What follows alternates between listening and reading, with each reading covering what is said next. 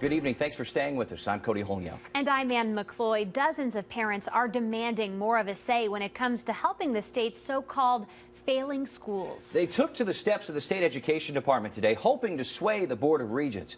Let's go now to Capitol reporter Kimberly Howard, who's there live tonight. Kimberly, what's the issue here, and what did the board decide today? Well, Cody and Ann, most of these schools on the failing schools list, so-called, will be granted $75 million to split to help them improve. Now, there was also another major decision, how much student test scores should count toward teacher evaluations.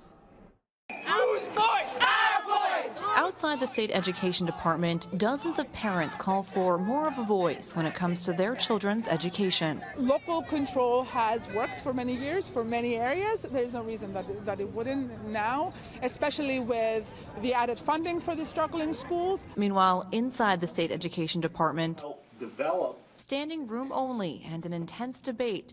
The Board of Regents is deciding how much student test scores should count toward teacher evaluations.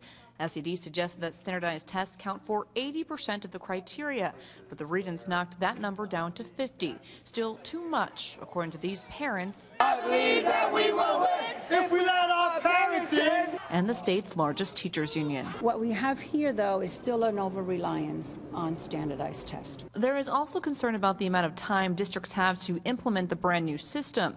The Board of Regents voted to extend the deadline by 4 months if a school can prove it's struggling to meet the deadline. I think that the districts are going to be demonstrating hardship in trying to meet the requirements of negotiating this new teacher evaluation. The decisions made in committee will be voted on and likely approved by the full board Tuesday, as the Regents contend with their own deadline of June 30th. There's just a lot on our plate, so to get done.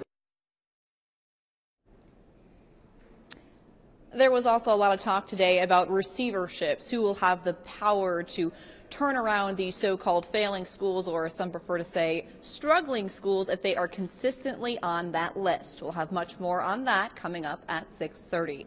For now, though, we're live at the State Education Department. Kimberly Howard, CBS 6 News.